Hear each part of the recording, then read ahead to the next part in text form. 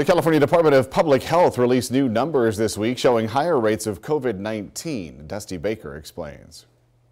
With masks for many people out of the picture since June 15th, COVID-19 numbers are starting to rise again across the state of California, with local doctors telling me those unvaccinated are the ones reporting signs of symptoms from COVID-19. In the last couple of weeks, I've definitely seen people with COVID complaints and their tests are coming up positive. As of July 1st, the 7-day positivity rate for COVID-19 is at 1.4% in California. Just 2 weeks prior was 0.7%. Fortunately, a lot of them are young people who tend to do well from COVID, but we actually have had a few hospitalizations as well. And as of July 1st, over 41 million vaccine doses have been administered statewide, while others choosing not to get the vaccine have been seen recently with rising COVID symptoms. The people that tend to come in and be admitted to the hospital now have not received the COVID vaccine. People that are eligible for vaccinations should be getting those vaccinations and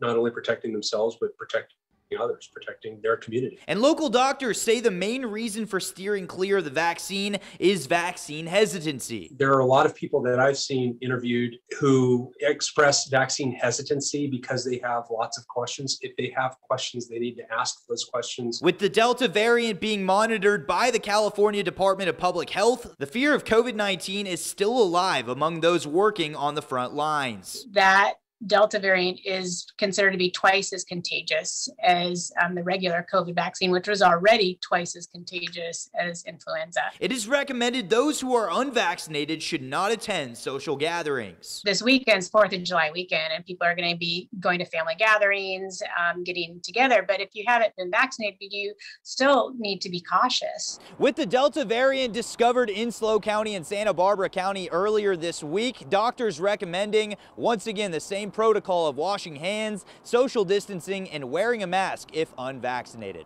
Reporting in San Luis Obispo, Dusty Baker, KSBY News. There have been more than 63,000 COVID-19 related deaths in California since the start of the pandemic.